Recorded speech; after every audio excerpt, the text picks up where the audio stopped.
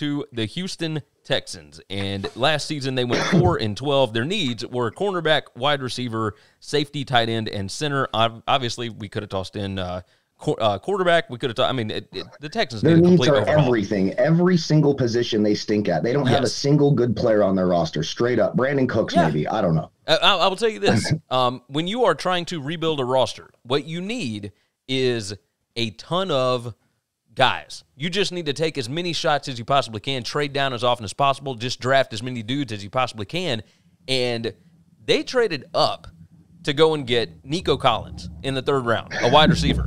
They wasted picks to go up and try and get guys in the 3rd round. So their draft was quarterback Davis Mills out of Stanford in the 3rd round. 3rd round also, they traded up and got wide receiver Nico Collins out of Michigan.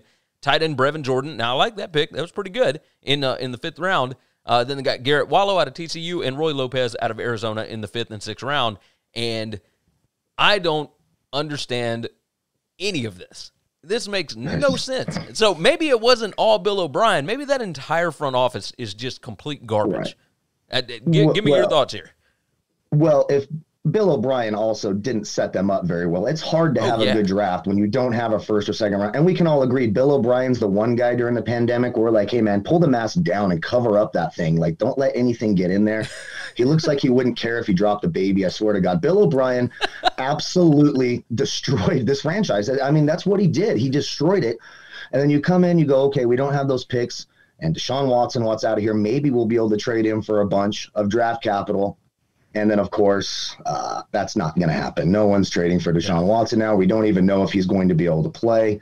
Probably won't. He looks like he should be suspended. I'm not buying his excuse. There's a little bit too much smoke there for me to think he's completely innocent. It's just kind of weird, and there's lots of jokes that we could have. That low-hanging fruit is all over the place, and that's almost a pun as well for what he was doing. So you look at this team.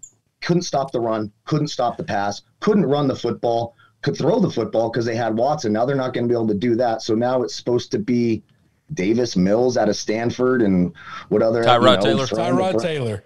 Yep. Tyrod. I mean, this is going to probably be the worst team in the league. They're going to compete with Detroit for the worst team in the league. And it's sad when they would look at Detroit and be jealous that they have Jared bleeping Goff. I mean, come on.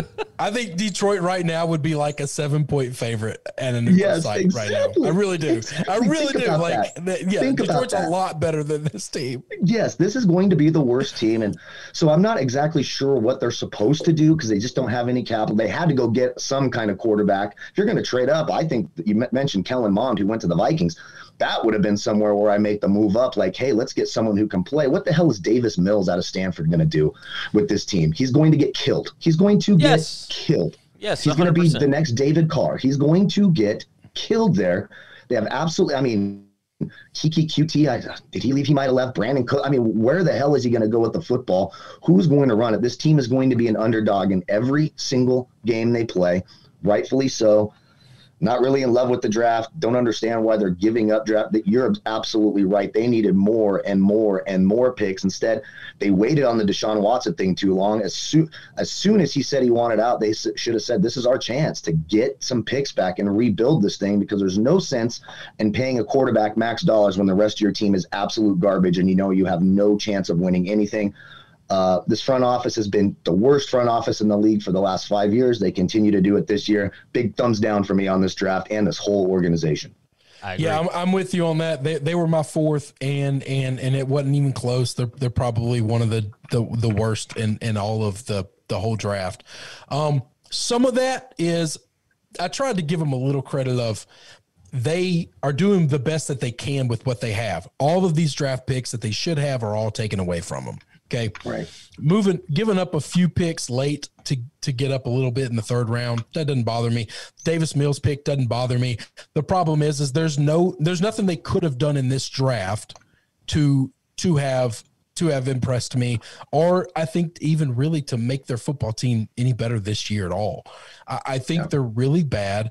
I think their coaching staff is going to be basically playing the whole game with their hands tied, and they're gonna have to be responsible for what I believe is probably going to be an 0-16 team unless Deshaun gets to play. Now, if Deshaun gets to play, we have a whole different game changer, because he played behind this team last year that weren't a whole lot different, and he made shit happen. So I do think he's one of the best football players in the league.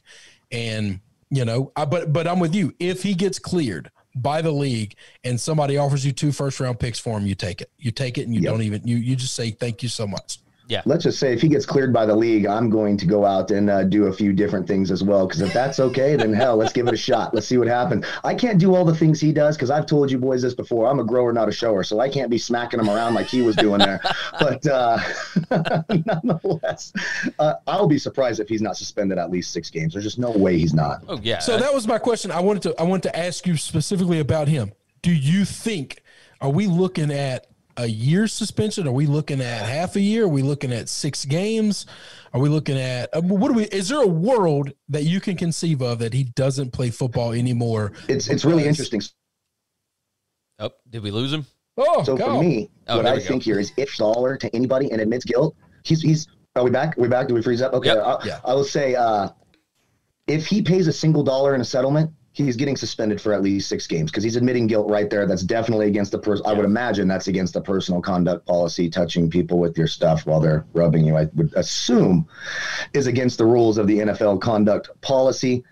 And if this goes where he's going to go to court and keep battling this in the court of public opinion, you could very well see him end up on that commissioner's exemption list, which is nowhere you want to be. And that'll be at least a half a year. It's a really dicey situation. I will be stunned if he is a starting quarterback week 1 for the Texans. Well, so I'm not worried about him being a starting quarterback. I don't think that's actually a realm of possibility.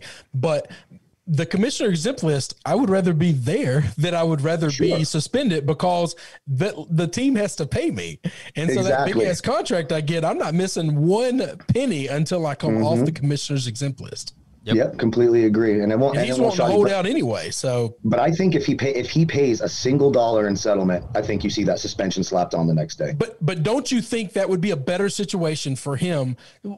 Put you in his shoes, forget it, and say you can pay all this out and know that you'll get a 6-game suspension and then it's all over with, and you can then fight for your trade and get on to a better team. Everybody knows what they're buying now. They know what they're getting. The Texans know what they're selling, and you can move on with your life. Do you think just the ability and to breathe again and say, we at least have understanding of this is what my life looks like?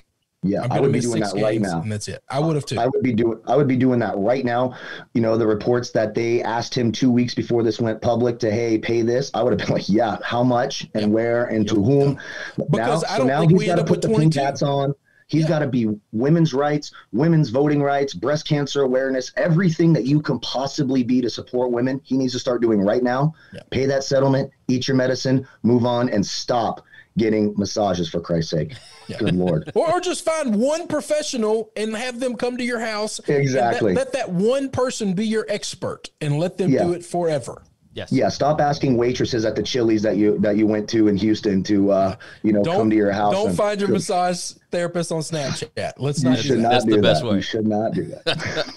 All right. And by the way, we will have a Houston attorney on with us next week to discuss all this Deshaun Watson stuff. So so everybody, if you are not already subscribed, go ahead and do that. Like the video, share it out, all that good stuff. Make sure you are subscribed on the podcast and on YouTube.